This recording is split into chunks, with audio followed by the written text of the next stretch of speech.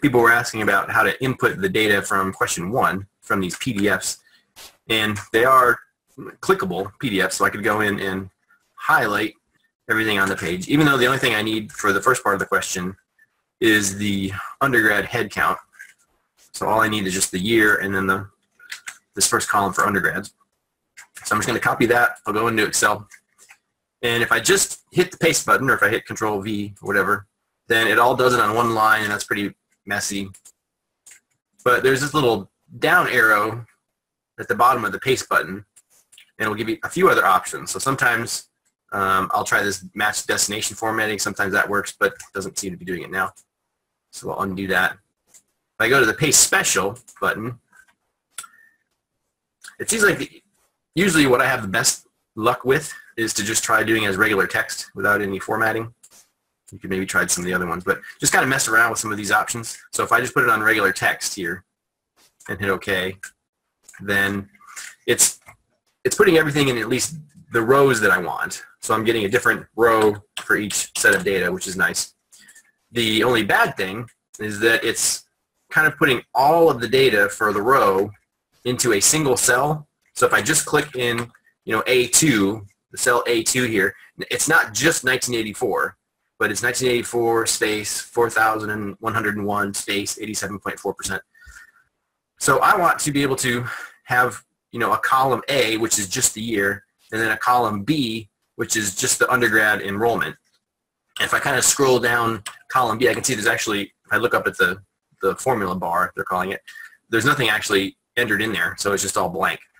But if you happen to look at my Excel tricks sheet, which I assume everybody did, I just assume everything that I post on my page that everyone has looked at and is comfortable with. But just in case the random person hasn't done that, if I highlight everything in this row, one thing that I'll notice is that there are, between the different variables, the different labels here, there's a space. So I've got a space here between year and undergrad, a space here. There's actually a space between percent graduates. That might throw things off a little bit. But if I highlight this whole row, or if I just, if I highlight it all, and then I go into data, and there's this text to columns button, which is very helpful. If I click on that, then it gives me different boxes to go through. And there's two choices here in this first step. So I know I have all this data here, and I'm trying to turn this long line of text, I'm trying to break it up into different columns.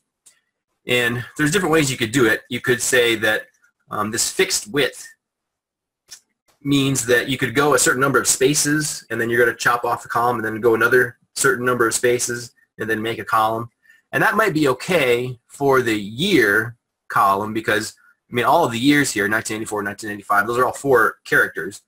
And the year label is also 4 characters, so that would probably be okay. But when I go to undergrad, well, the numbers here, 4,000, 101, there's 5 characters there, but the label undergrad is a lot more than 5 characters. So they are not fixed width. Each column is not a fixed number of characters wide.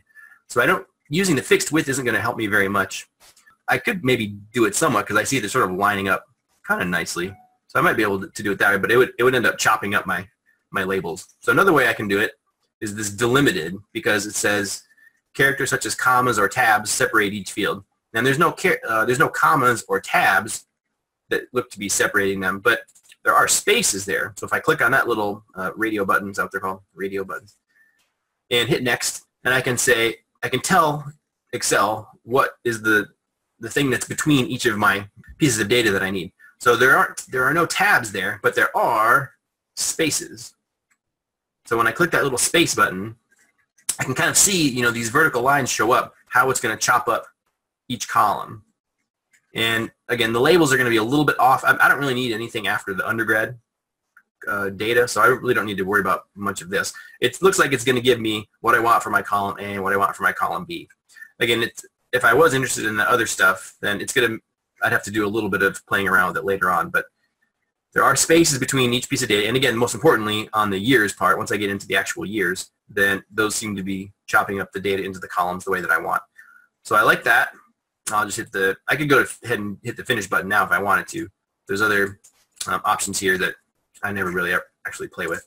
So right here, step 2, I have spaces between them. I'll just hit finish. And again, I don't really need, I'm not using anything else in the table besides this undergrad column. And it appears to be setting it up correctly. So I'm just going to go ahead and delete all these extra ones.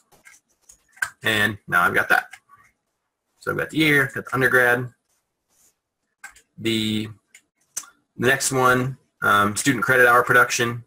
Again, it should be pretty much the same way. I guess it doesn't like the top, so I can at least highlight all of the data here. Copy, go back to Excel. I'll try just a regular paste. That didn't like that. I'll try my paste just text. And actually, it put it into different columns this time, so that's kind of nice.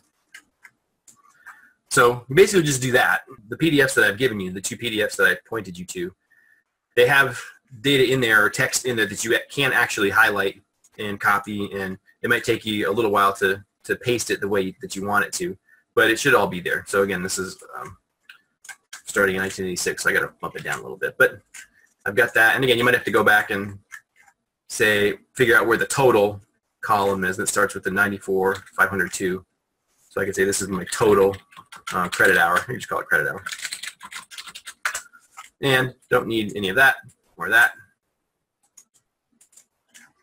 And I know this is 1986, so I could actually just do that and put this on the top. Pretty much just doing that for each of those 3 steps to get the 3 types of data that you need. So